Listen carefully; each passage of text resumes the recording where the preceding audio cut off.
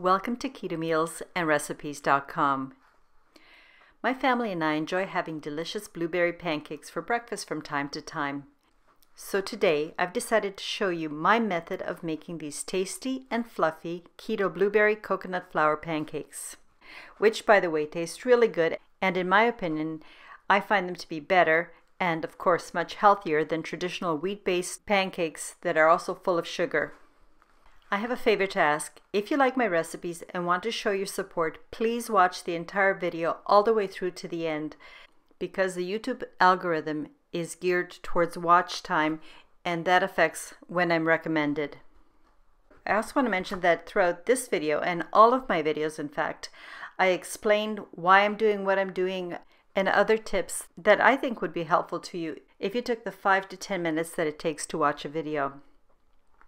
And in this video, I'm also going to talk about the difference between using fresh or frozen blueberries, but you have to watch the video. Now, the macronutrient ratio for these keto blueberry coconut flour pancakes is 1.8 to 1, with 8.2 grams of total carbs, 1.5 grams of soluble dietary fiber, 4.3 grams of insoluble dietary fiber, resulting in 2.5 grams of net carbs per pancake. On this table, I have assembled all of the ingredients I'll be using to make the pancakes. To get started, place a sieve over a large mixing bowl and then add all the dry ingredients into the sieve. Here I'm starting with the coconut flour, the powdered sweetener, and in this little bowl is my finely ground salt, the pink stuff, and gluten-free baking powder.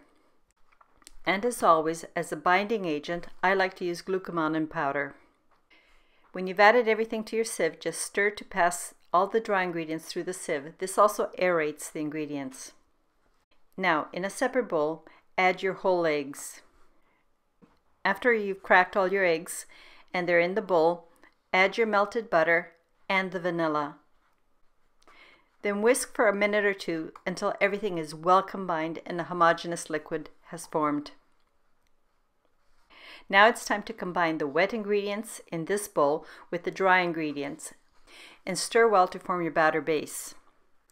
You will notice that the batter at this point is quite thick. To loosen the batter, I'm going to pour about half a cup of water into the bowl, stir it really well, check my texture, and add the other half of the water as needed.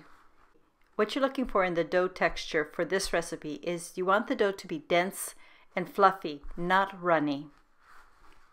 If, however, your coconut is very dry and your dough is still too thick, all you have to do is add a little bit more water by pouring in 1 to 2 tablespoons at a time and repeating until you get a nice consistency, like this. Now let's prepare the pan. The easiest way to make pancakes is to use a non-stick skillet or crepe pan, which you put on your stovetop element set to medium-low heat. Then just leave it alone and let the pan get warm.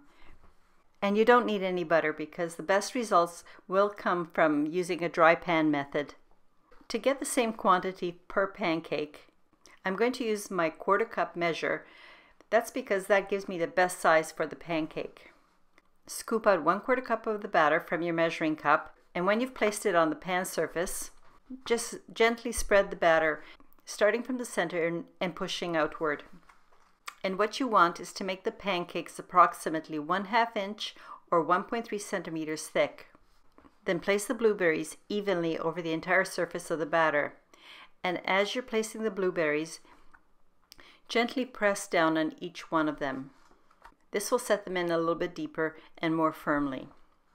I want to let you know that the first 2 pancakes I made, I used fresh blueberries, and for the rest of the pancakes, I ended up using my frozen blueberries, which I rinsed and patted dry.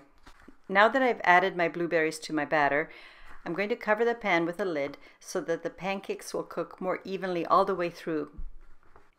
And this is a good thing, otherwise you have to cook it a bit longer and the bottom will be much darker brown, or even scorched.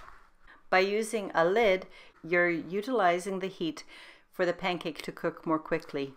You just have to keep frying until the bottom is lightly golden.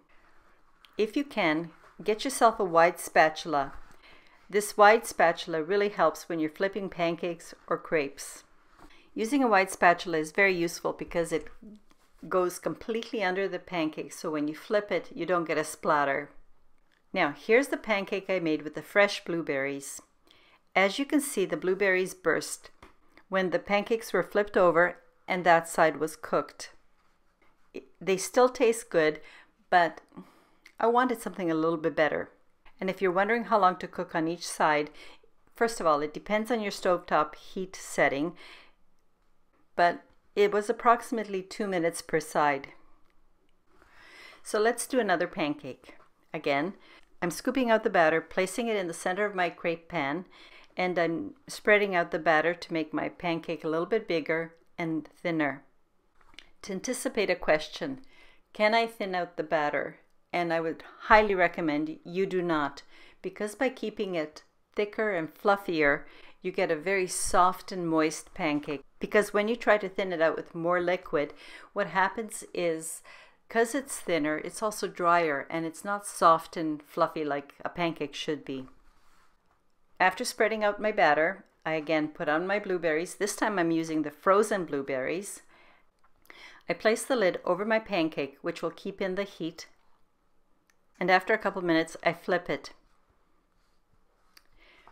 And here's what it looks like when I use the frozen blueberries. As you can see, hardly any of the blueberries burst. Therefore, I would strongly recommend, if you can, use frozen blueberries, and if you can find them, wild frozen blueberries, because the wild blueberries are tastier and they also have a lot less sugar or fructose in them. And then just repeat the process until you've made all of your pancakes. When each of my pancakes was done, I scooped it out of the pan and transferred it to a plate. And here's my completed batch. When you're serving your pancakes, you can of course add anything you want on top, such as foam maple syrup, butter, homemade jam, or powdered sweetener.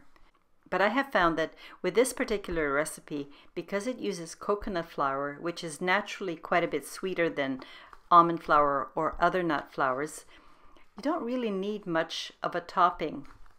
All I added is a dollop of butter, which added more healthy fats, and the taste of the butter complemented the pancakes and the blueberry flavors beautifully.